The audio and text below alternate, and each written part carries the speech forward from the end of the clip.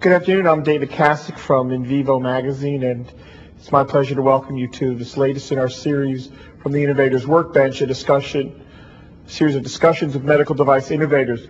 With Michael Lesh today, we come back to a model that we've seen before, the physician entrepreneur. But unlike, say, Julio Palma's, Michael hasn't invented just one product. In fact, he's responsible for at least 3 companies that we'll talk about today. And unlike other physician entrepreneurs, Tom Fogarty, John Simpson, Rodney Perkins, Michael's compressed his entrepreneurial activity to a relatively short time frame. In fact, in a lot of respects, Michael may be closest to what we think of when we think of a classically designed physician entrepreneur, a doctor who identifies a clinical problem, sets about to solve it, and in the process creates companies to create the tools to solve those problems. So Michael, thanks for being here and welcome. And let's just begin with some of your early life. I know that you grew up in the Chicago area. Talk a little about that, your early days, and some of the formative influences that you had.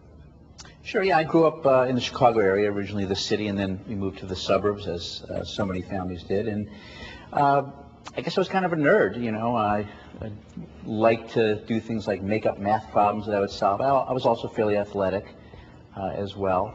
So, you know, nothing stands out. I did have an uncle who was an electronics engineer, and he really got me started in the area of computer science, you know, very early. I think I was programming in Fortran in the early 60s. So that was, I think, a formative part of the sequence of events that led me to where I am today. You told me once that as a kid, one of the things you liked to do was to make up problems and then solve them. Were they primarily around computers and mechanicals? What was your early schooling like? Because you did not go to college to become a doctor. No, as I said, I was very interested in computer science and eventually bioengineering aspects of computer science, but I went to MIT, and my purpose there really was to major in computer science, and that was in the early days before, you know, desktop computing.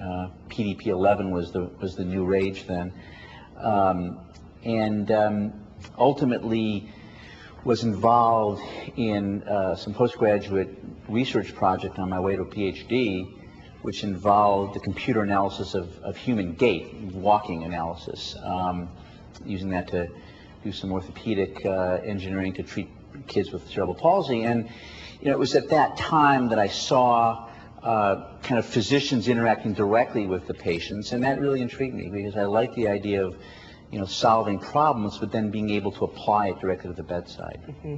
So you went to medical school, but not in Illinois or East Coast. You came out here. Why did you come out to UCSF? Yeah, I mean, I grew up in the Chicago area. I had never been west of the Mississippi prior to that, and I don't know, several of my classmates at MIT had gone to UCSF. It was considered to be a very good school, mixing, you know, science and clinical training, and I picked up and arrived in San Francisco in 1976 and have been here most of the time since then.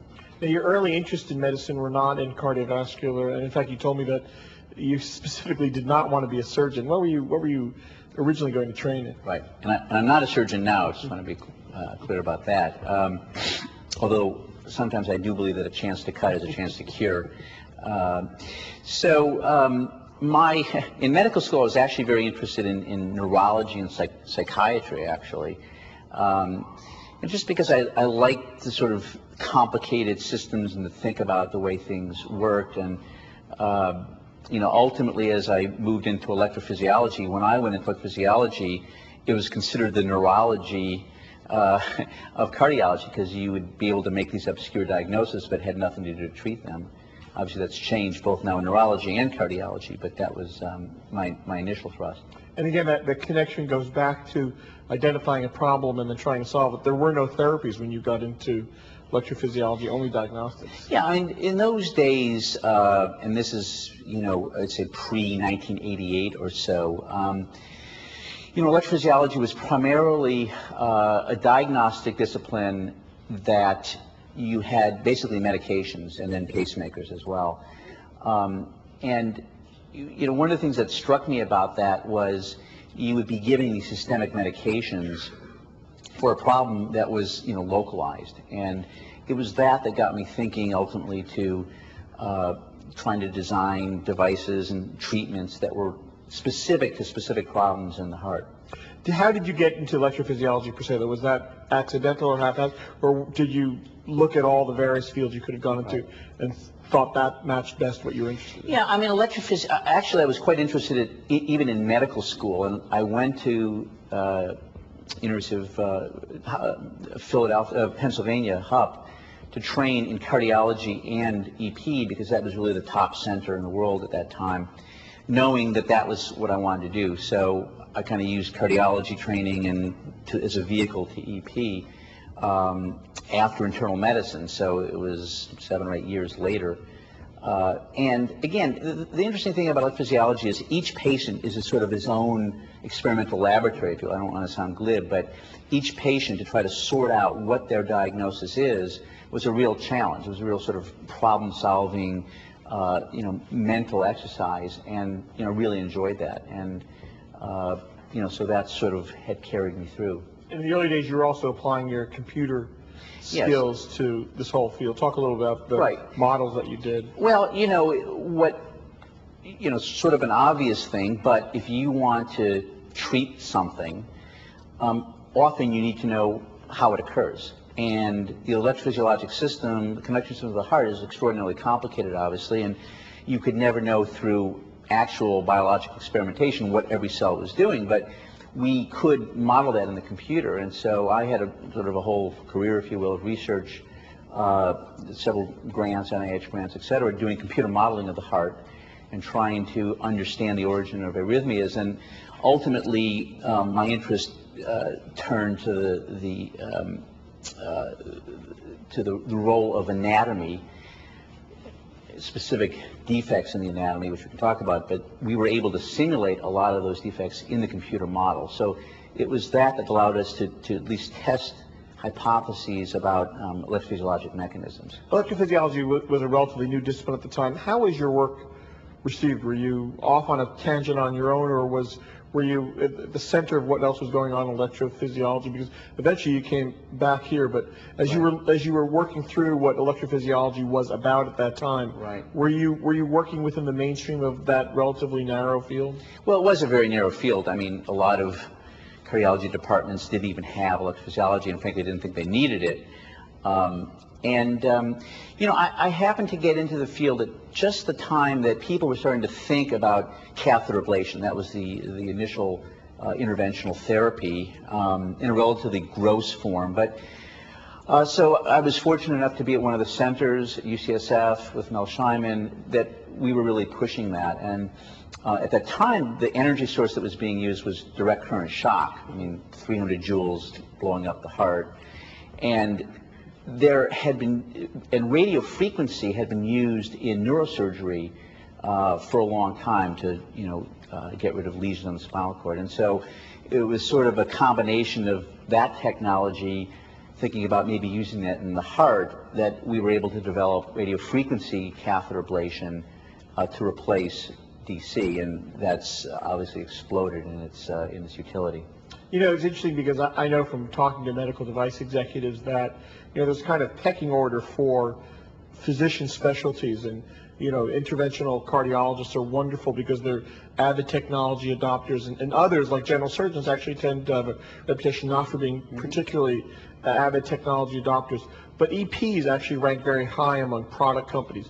As you were working in the early days of EP, was the main issue figuring out where to get the tools from, or was the main issue figuring out what the science was and what was really going on in this whole field and really trying to understand what was going on? Well, there was nothing to adopt. I mean, essentially, we were creating the field of interventional EP.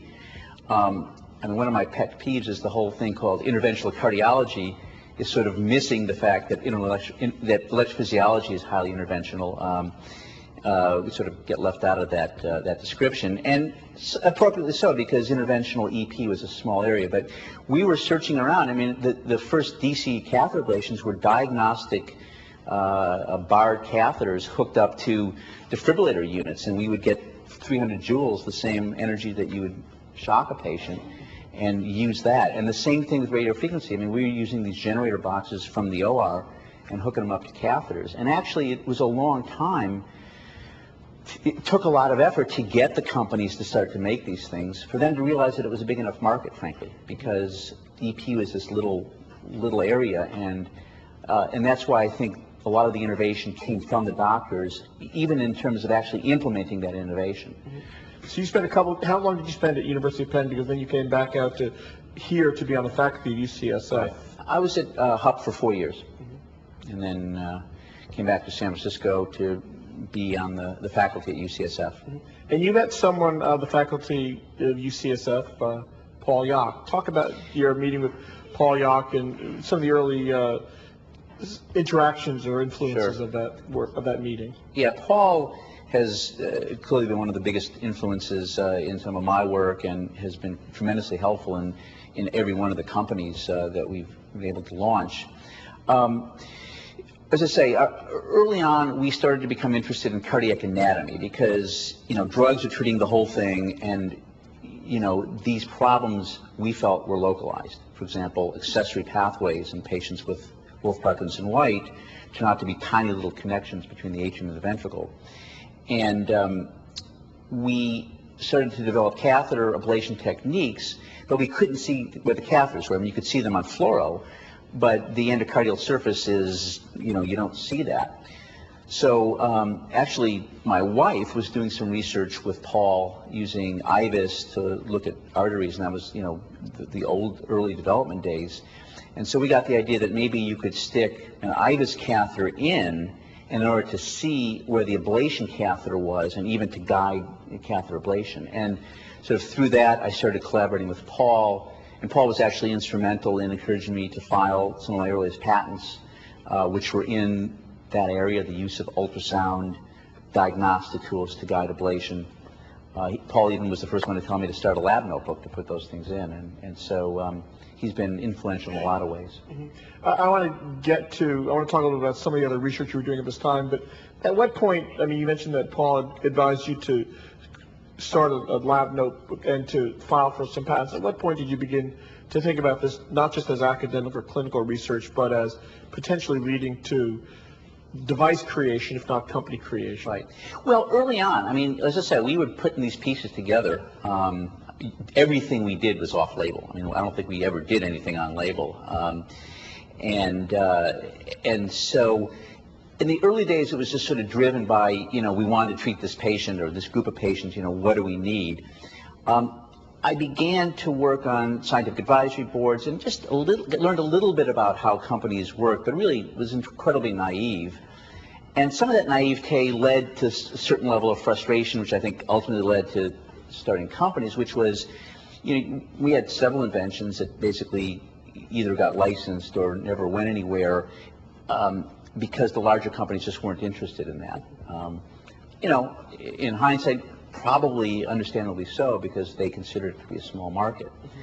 But it was a little bit of, frankly, the frustration trying to get these bigger companies to do what we wanted them to do, and then the bigger companies sort of extracting from us some of the ideas, and that ultimately led to the concept that smaller companies might be able to focus on that specific idea. And of course, that's obviously a model for a lot of medical device entrepreneurs. Before we go into the company creation part of it, though, talk about some of your early research, because you were at that time one of the first to explore the notion that there are anatomical correlatives in electrophysiology. Right. What were you trying to investigate? What were you trying to drive at with that early work? I mean, again, there was this notion that for 50 years, since Hodgkin, Huxley, et cetera, that the only thing that was abnormal in a cardiac arrhythmia were what's called functional properties, the action potential duration, the distribution of refractoriness, and all of the drugs. In fact, still most of the drugs we have today, quinidine, et cetera, they're developed and tested with the idea that they work on a cell physiology. And you have to be a little pessimistic, because how are you going to be able to treat every cell? So we started to get the idea that that these arrhythmias may be localized, and the Wolff-Parkinson-White example was the first one, and the surgeons have been operating on that for a long time. Interestingly, the surgeons would always claim that it was this wide, the connection between the atrium and the ventricle, they needed to cut this much. ultimately we were able to show that you can make a 2 mm lesion and ablate that.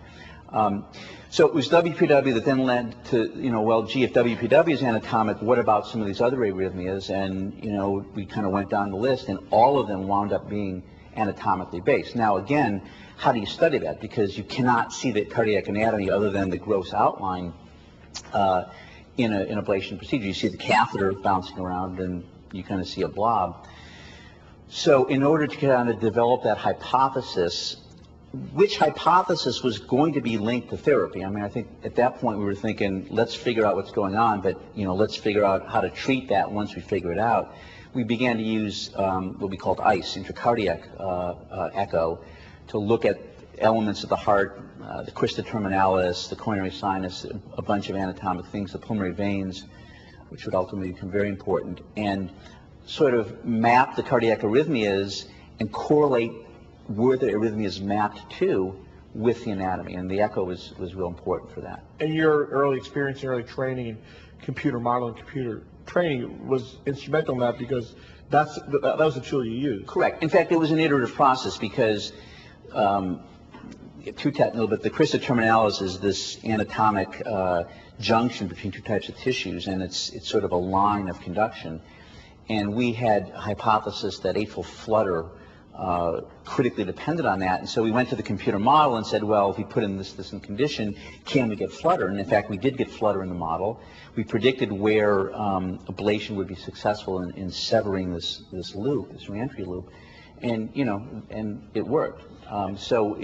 Again, at that point, I would say most of my career in clinical EP, the research I was doing was trying to solve clinical problems that would lead to therapies, not just theoretical solutions. Right, and that raises an interesting question, because you were trying to drive to therapies in an area where they're only doing diagnostics, but what was the reception among cardiologists in general, folks who would eventually have to turn their patients over to you, about the fruitfulness of the research that you were doing? It sounds all terribly theoretical, right? And they must have had other solutions when these patients came in. What was the response of the medical community to those kinds of concepts? Well, there's an adoption curve for new clinical procedures like anything else, and I think it was a fairly long-tailed adoption curve. And I think it's, again, part of the problem is actually convincing general cardiologists and general internists that the problem even existed. I mean, unless you make an effort to diagnose these things, you don't see them. I mean, for example, atrial flutter, when we first started doing atrial flutter ablations, the cardiologists say, it's rare, we never see it. Now it's the most common ablation. And so I think some of it was just raising the consciousness that these things existed, and then the consciousness that there was therapy. But I mean, EP for a long time, and I would have to say probably still in a lot of centers, is, you get the back room, we'll turn a closet, into an EP lab for you. So it was a bit of a push, but I think once a given cardiologist would send a patient, and this patient maybe had arrhythmias every day, was going crazy, and the medications didn't work or drove the patient crazy, the patient would come back cured, the cardiologist became a believer, and so you'd start to see more and more patients from that referring source. And you were one of the first EPs to pay attention to the atrium as a source. Talk a little about that. Yeah, again, the arrhythmias that sort of people first turned their attention to were so-called SVT, AV node reentry, WPW, and then ventricular tachycardia was big, and that was ultimately really treated with devices. But the atrium was sort of this black hole, and not many people thought it was too complicated to approach. And I think the use of echo helped us understand the anatomy, correlate the anatomy with the physiology, and then let us target ablation lesions to specific arrhythmia substrates. And it's by far the most common chamber for ablation today. So you mentioned before that your original goal was not to be an entrepreneur, but was simply to find someone else to work with you to develop these tools, and you approached big companies. It wasn't just the smallness of the tiny size of the market, however, that was daunting to big companies. You actually had several unpleasant experiences with large companies. Again, because I think it's instructive to folks who are doing that. What were some of your early experiences with big companies that led you to turn away and start your own company? I mean, one of the things that would happen is we would have an invention, and a company engineer would sort of appear as one of the inventors. And, you know, I thought, well, what the heck? There's 5 university guys and one, you know, so there's 1 out of 6 is from the university. But that one person from outside the university, I mean, as you know, every inventor has the right to practice that invention. So to get an exclusive license from the university is not possible unless you get the outside inventor to assign his rights. So even to this day, that actually is a problem in some potentially really important patents that I have that the University of California has assigned to them. So I think, you know, that I was naive about that. And then just, you know, sort of the, you know, where was this invented kind of thing. You know, physicians come cheap, basically, or at least they used to and still do. I mean, you sit a doc down at dinner, give him a bottle of wine, and he'll tell you all you want to know about, you know, his problem and his solution. And so, you know, that kind of naivete, I think, led to some important lessons. You mentioned before the important connection you made between atrial fibrillation and the pulmonary vein. That led to your first company, Atrionics. Right. Talk about the Atrionics and where it came from and how the technology got started. Right. What you're trying to do with that technology. Yeah, I mean, after all these other arrhythmias, atrial fibrillation was sort of the last thing out there, the kind of holy grail. And again, almost everybody in electrophysiology, certainly in cardiology, thought that you would never be able to treat that with ablation. It was just a drug, drug therapy. And I don't know, it was a funny thing. Jim Cox had invented a surgical operation, basically carving the atrium up into this maze. And I mean, it's a terrible operation, rarely done just for AFib. Now, sometimes done in combination with other types of valve surgery, et cetera.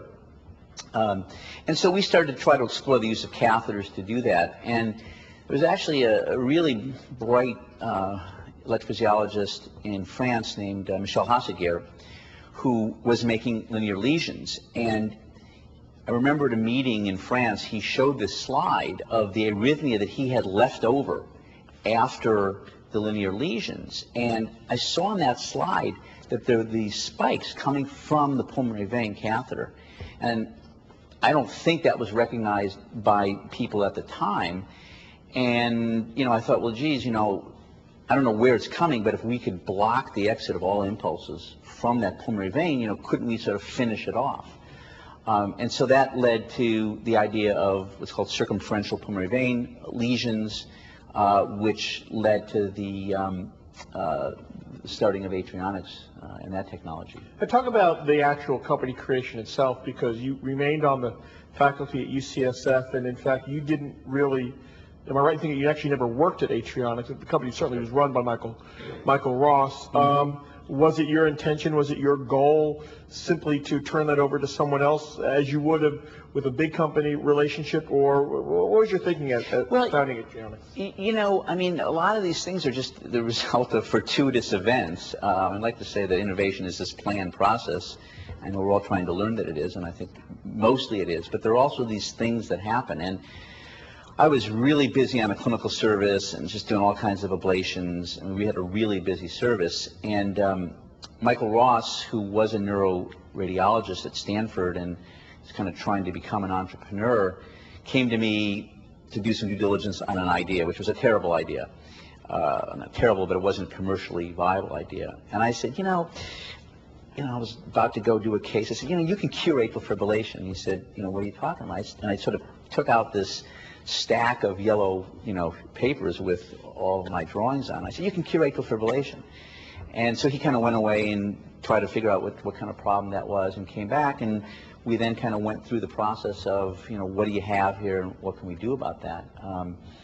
And so by no means was I intending to start a company. In fact, frankly, I was too busy to even do much with it. Because as I say, ablation had really taken off, and we were really, you know, 14, 16-hour days of these procedures. So I really didn't have the time to do that. And Michael coming on board and kind of moving this process forward, I think was really key to getting that first thing going. And yet at some point, the bug hit you that you wanted to play more of an active Sure. role in the management, because you mentioned to me that even though you were on the board, you said to me that Adriana quickly got away from me. Talk about what you mean by that, and then we'll go into the second question. You know, Atrionics has been successful. It was acquired by Johnson & Johnson.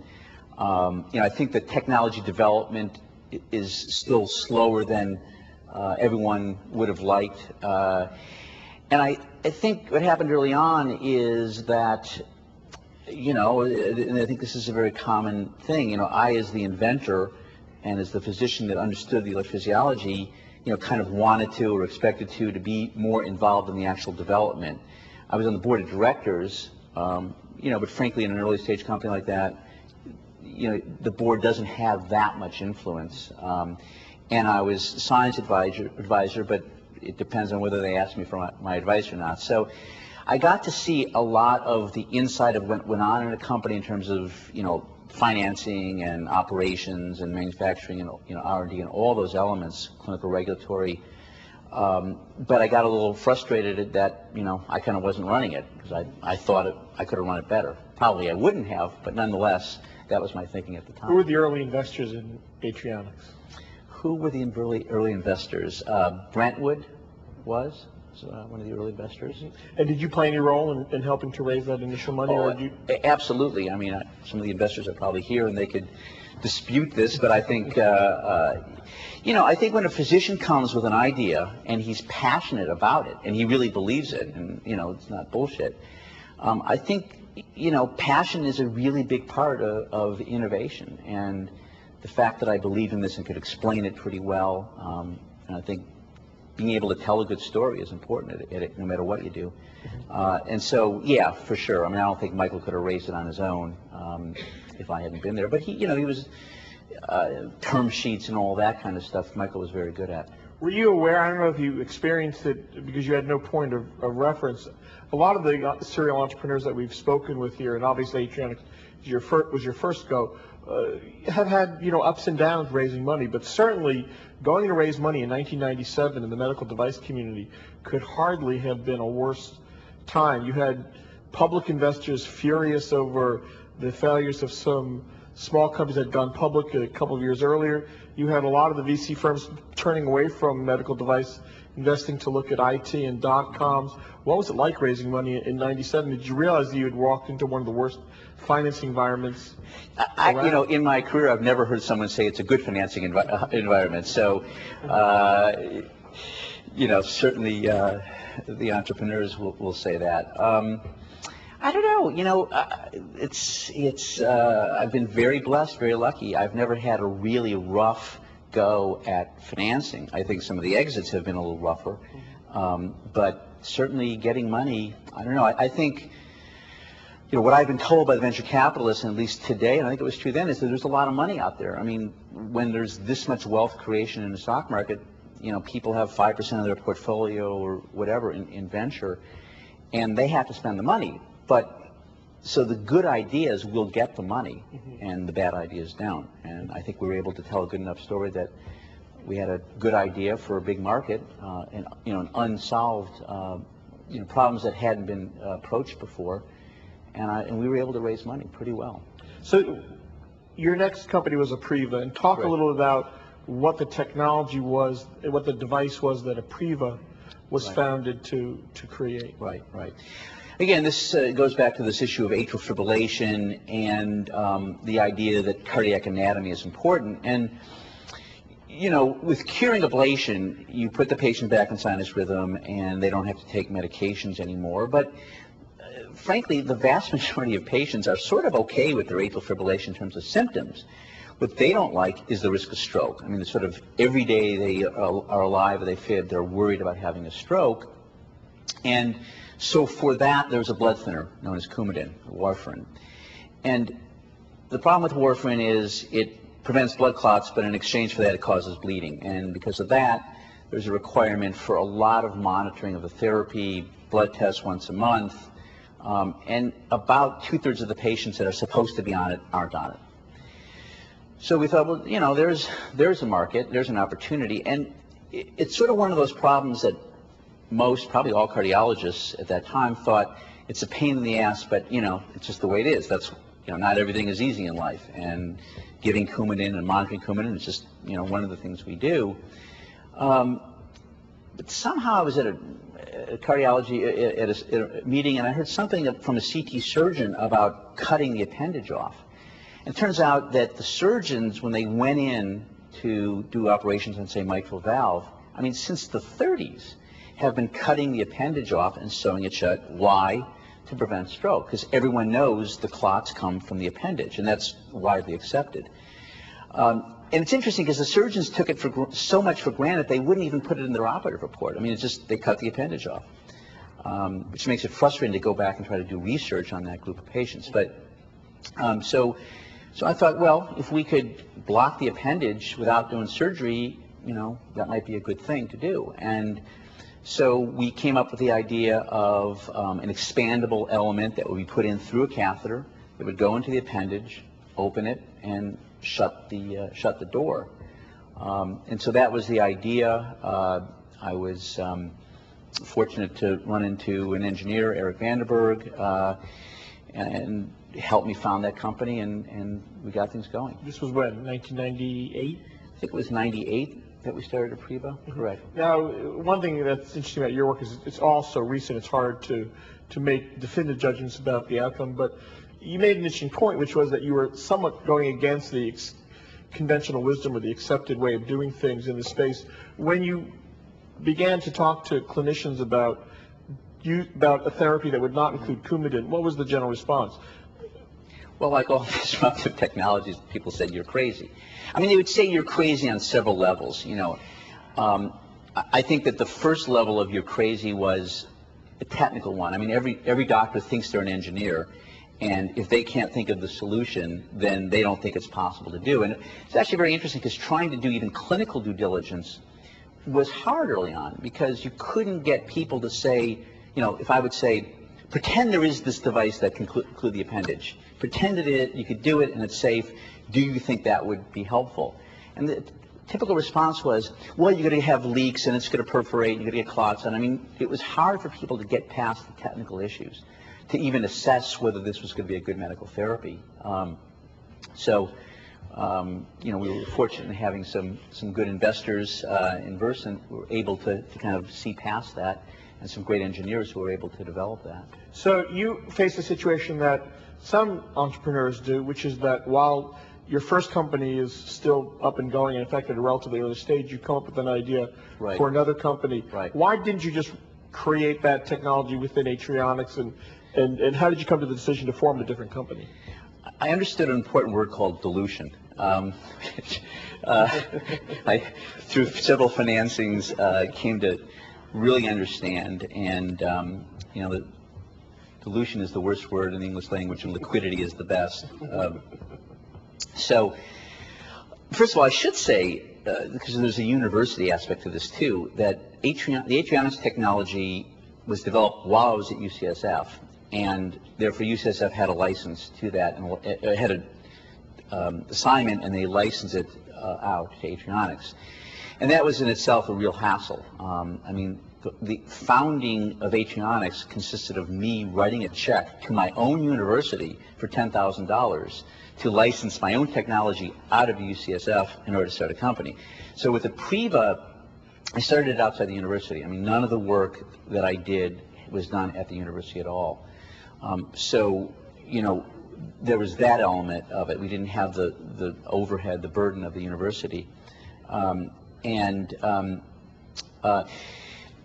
Out of sort of an abundance of caution, I offered the Apriva technology to the Atrionics board, and they clearly weren't going to be able to develop it. I mean, a good early stage company, focus, focus, focus. You can only make one thing, and so that was the main issue. The dilution thing is, if you've already funded a company, and you, let's say the common, the founders, whatever, own now a third of the company, any financing for that new company will now already be diluted by 2/3, and then you dilute farther down. So by going into a new company, you start out owning 100% of that new technology, and obviously then suffer the dilution of the financing. But that's You know, but that was part of the reason, just the financial aspects of it, and the idea that you could focus on that product being developed without it getting lost and mingled with another technology. I get back on it, how much was it also a matter that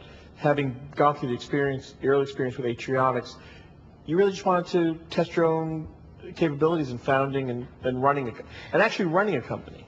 Absolutely. I mean, that was another big part of the motivation, was I wanted to go start this thing from scratch. Though even the running of it, you know, I sort of on the fence about that. I mean, Becky Robinson, who was our venture capitalist, will remember that, you know, for the first 6 months or so, I was still at the university, kind of went half-time. But we needed a new, this story that I tell, true story, is that we needed a new fax machine. We had this office where, you know, patient referrals would come in, and we had this big fax machine, and we needed a new one. And so we began the process of requisitioning and capital budget cycles and committees and meetings. And around the same time I put that request in, I met Eric, we wrote a business plan, we raised $3.6 million, I think we had 5,000 square feet. We'd done an animal study, we had a couple engineers, and I still didn't have the fax machine. So I said, you know, God is talking to me here. And it was at that point that I decided to go run Apriva. And as I say, we were very fortunate to have good people early on that really knew how to, you know, the operational aspects of running a company, which helped me a lot, I think, at the broader strategic level of leadership. There are a couple of things that are common to all small companies, and now you were working on your second company, and first most directly within 2 years. But talk about the challenges of hiring the right people, finding a scientific advisory board. Just to begin with, where did you get your investors? Were they the same folks who had invested in Atrionics? Did you go somewhere else? Let me think about this. Yeah, well, first of all, the people, because clearly I think if I have one skill, it's in picking good people. I think that's absolutely the key. Mike Colber, who's here, headed up our clinical regulatory and just did an incredible job getting stuff through. I mean, we got a CE mark with 22 patients with an invasive device in the left atrium. So I think good people, and I don't know, for some reason I've just been lucky, or I have a knack for picking good people. I tend to do things very much on instinct and kind of make quick decisions, and it's been lucky so far. So getting good people is, I think, really important.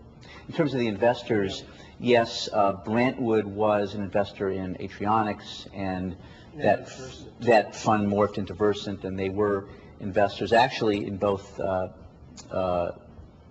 Apriva and ultimately Microlife. So Microlife was your third company. Correct. When did you found that, and what is the technology behind Microlife? When did I found that? I think 99, I believe. Well, this is a whole other area. I mean, the two sort of holy grails, other than coronary disease, of cardiology are atrial fibrillation and congestive heart failure. And just, you know, through my clinical practice and being around, it was known that mitral valve regurgitation was a huge problem in patients with heart failure. The heart dilates. Once it dilates, the mitral valve dilates, blood starts going retrograde, you have volume overload, and then that cycle just tends to continue itself. And there were some surgeons who were doing an operation to put a ring around the mitral valve, open heart surgery. Now, taking these patients to the operating room, you know, in some hands there was a 15 or 20% mortality rate just from going to the operating room. So we thought, you know, maybe there's an easier way. And this sort of, again, the use of anatomy and the use of things that are done every day in one field that become innovations in another. One of the things that we do in EP is we put catheters in the coronary sinus. And the reason we do that is to map the atrioventricular ring around the mitral valve, because we can record the electrical systems. So you have a catheter in the coronary sinus. It sits in constant relationship to the mitral annulus. And we had tip-deflectable catheters. So lo and behold, you could squeeze the catheter, and guess what? You know, we put an echo in there, mitral regurgitation got better and went away.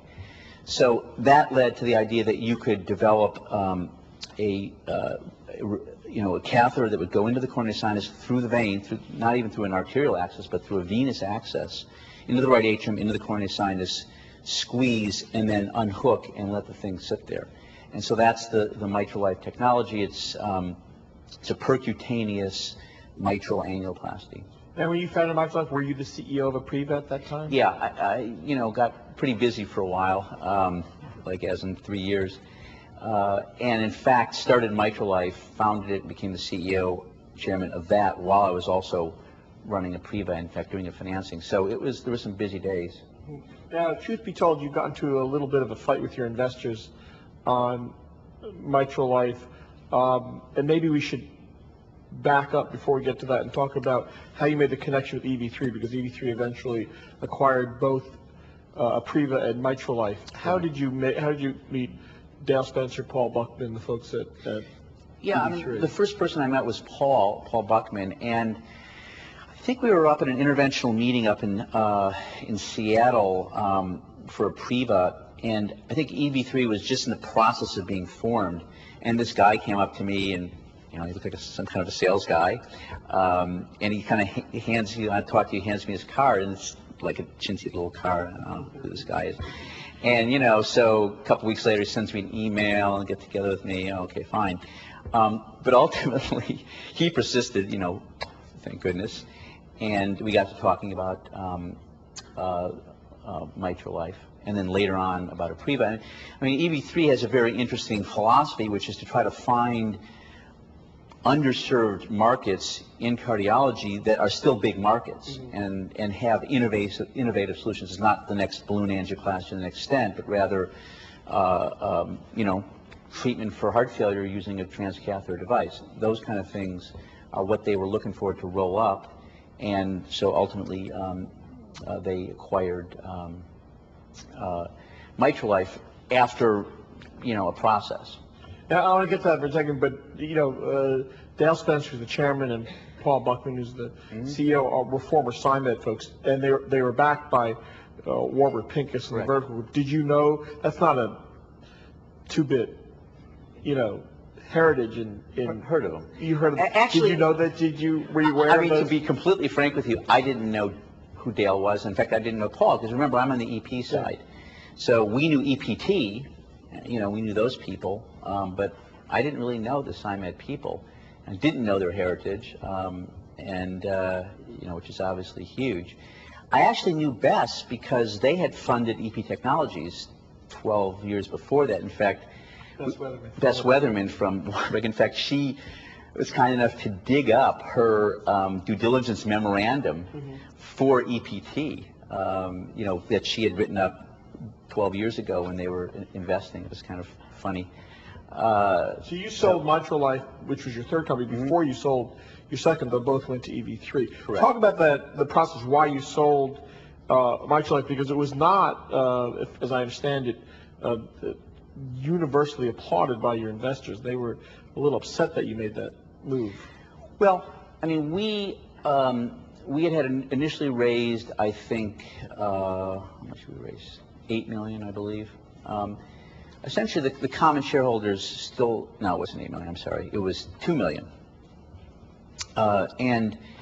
The pre-money valuation was such that the common shareholders still owned a majority of the board. And we had an acquisition discussion with a company called Yomed for $40 million. And, if you do the math, that's a pretty good step up. Yeah. But since the common owned most of the stock, the common would benefit most, and the VCs would, get a very small return, big X, but small actual dollar amount.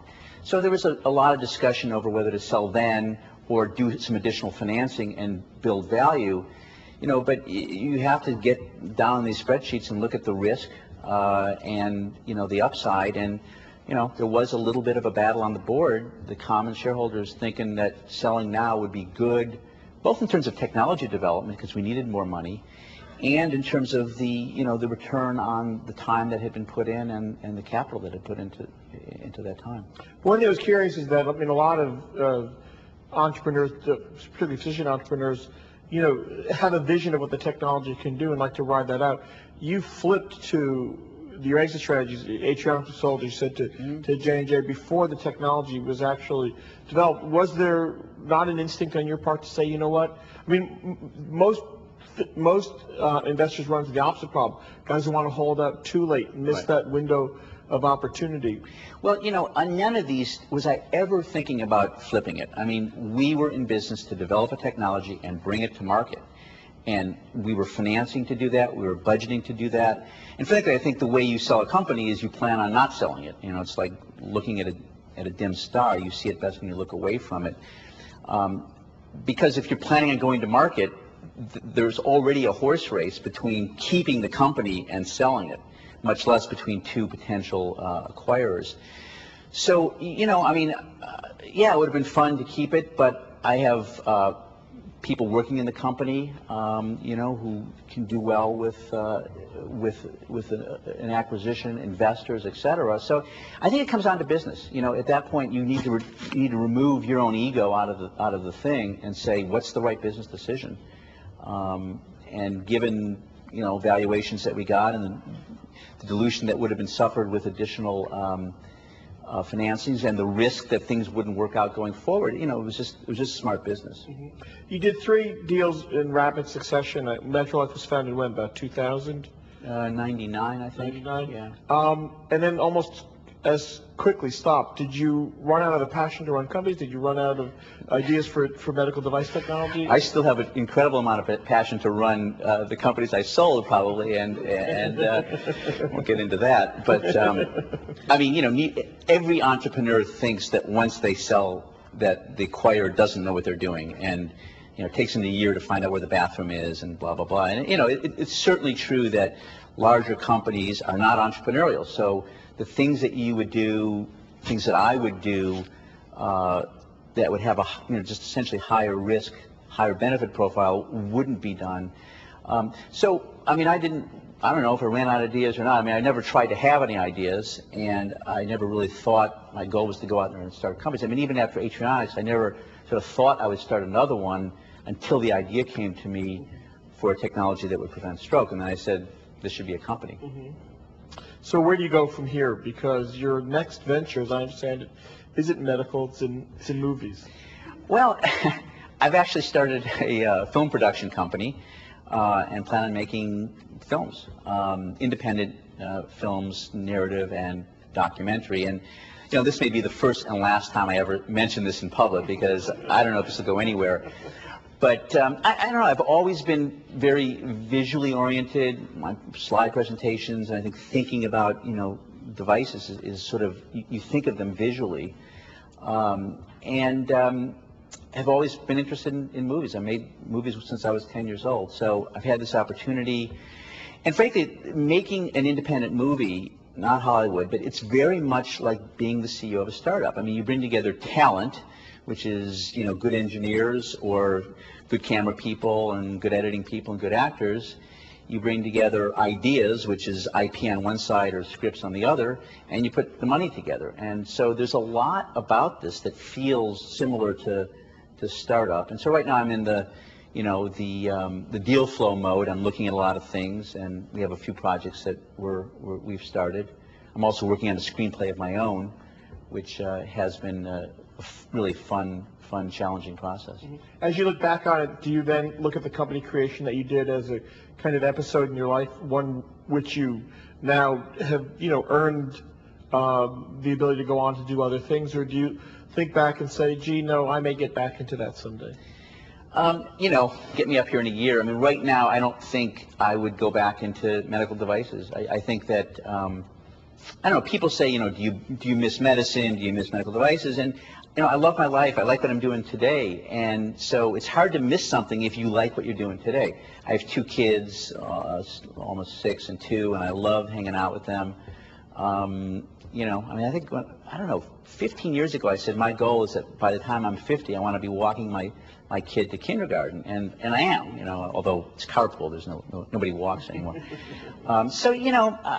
It's kind of like you get philosophical, but sort of what's it all for? Why do you work this hard? And I don't necessarily think you work this hard to then continue to work this hard. Mm-hmm. Maybe that may be heresy, but that's my own belief. Well, it's certainly been an interesting trajectory for a career, and I don't mean to imply that it's over by any means, but beginning in computer sciences and then moving on to really a distinguished academic career, then a stint as a medical device entrepreneur, now into on to movies. Well, good luck with what you do next. Thanks very much. Thanks, Michael.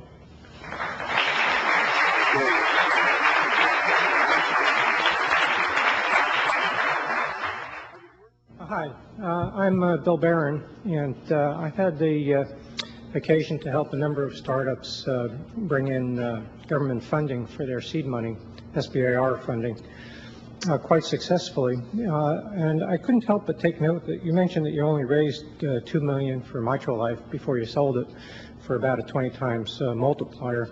If you'd used government funding, you could have sold that for about a 200 times multiplier. And I was just wondering whether or not you'd considered that route. You know, we've considered the government stuff. It takes too long. At least in our assessment, it just was going to take too long. Again, you obviously know a lot more about it than I do, and I'm probably, you know, completely off base. My feeling was that you could get SBIRs or technology, you could get those. It would make more sense for sort of a derivative technology that you didn't need to go as quickly on.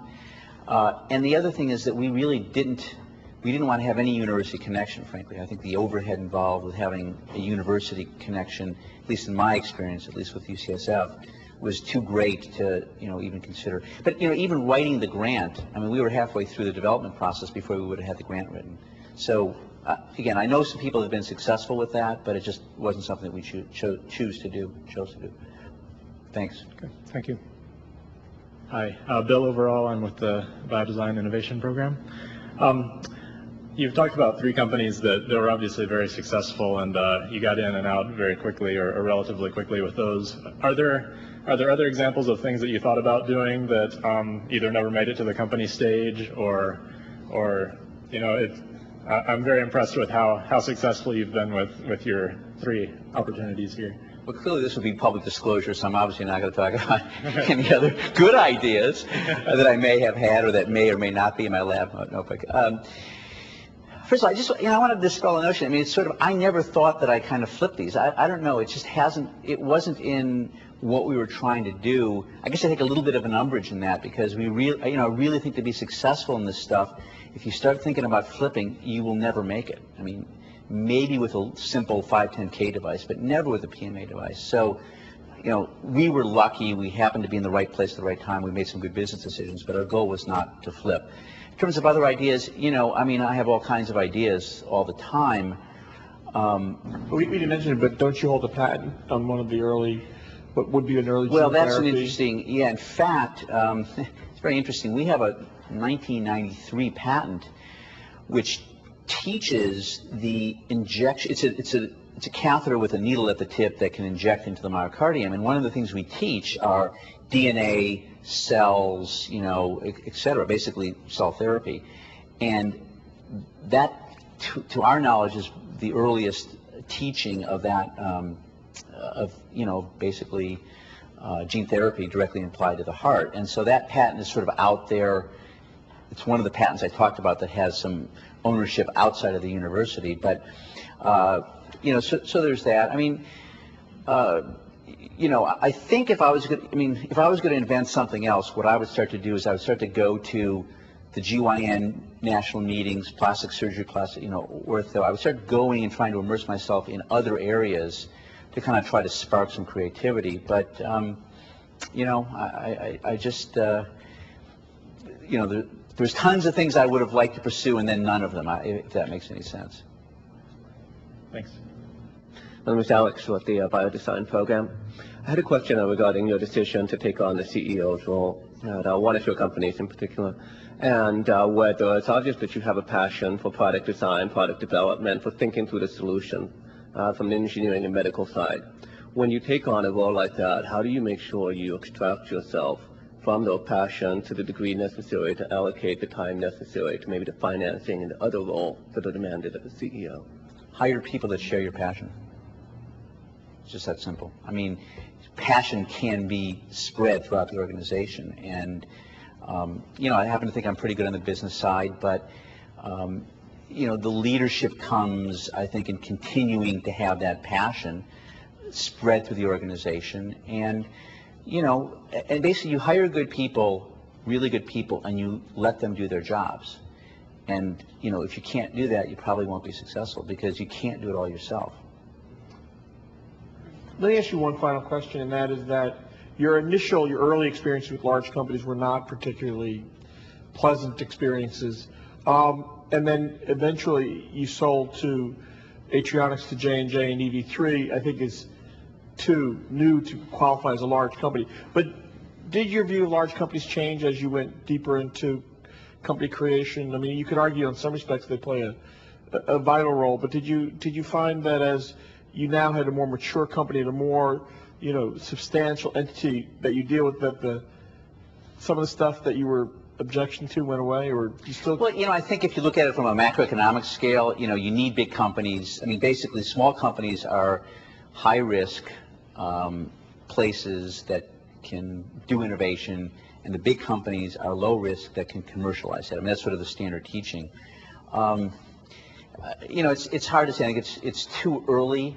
The technologies being in J&J and being in EV3, it's a little bit too early to say how I truly feel about it. And we'll just have to see. We'll have to see how things develop. Great. Oh, Becky? That was politic. I have just one question, Michael. You have been very successful in 3 companies, and you certainly are well networked into the community around here and have provided advice and counsel and to a lot of other entrepreneurs. And if you were to kind of look back without being humble at why you've been successful and offer one piece of advice to folks getting started, what do you think differentiates the difference between a company that does well both with the clinical and the medical side of it, but financially, and those that don't? I think it's passion is one, and just the total unwillingness to accept failure. I mean, if your only endpoint is success, you will always succeed. And I just think you have to be, there's 2 human emotions, fear and desire. And if you let fear into it, then you won't be successful. So it's all about just leaving your fear behind and going forward. I also think there's just a lot of intuition and some luck. You have a sense for what the right way to go is, and you follow that sense, not worrying about the criticism along the way. And I think that's kind of fuzzy, but I sort of think that's the key. A lot of the serial entrepreneurs that we talk to tell stories of failures, of things that went wrong and didn't. I think one of the things that impresses people is that maybe because you came to relatively late in your academic career, your 3 companies were successful right in a row. And it doesn't sound like there were earlier efforts of starting companies trying to do things that didn't work out, but it's that sense that, there were relatively few bumps along the road to, not that there aren't bumps in company creation itself and launching Atrionics, Apriva, Mitrolife, but everybody tells stories about, I had this great technology and I rode it for a while and it just crashed, or I did something really crazy and it just never worked out. Well, I mean, I think one thing I didn't mention to Becky, which is that, disruptive technology, you have to really be successful, it's got to be something that's going to change the way medicine is practiced. And all 3 of those things, fortunately, were like that. And I've had lots of ideas that are sort of incremental improvements. Wouldn't it be great if you had this because you could do this a little better? So I think that's part of it. I mean, I wish there was a formula, but it's just, being with good people, having really good ideas, being able to get the investment. It's about telling stories. And I really think that if you can tell a good story, if you really believe in what you have and you can tell a good story, you can get good people who can make it happen, you can get financing, and ultimately you can sell, if you will, tell a good story to people who will take it to the next step. Great. Okay, any other questions? If not, Mike, thank you very much, and we'll, there's drinks and stuff in the back. Thanks, that was great. Yeah, thank you.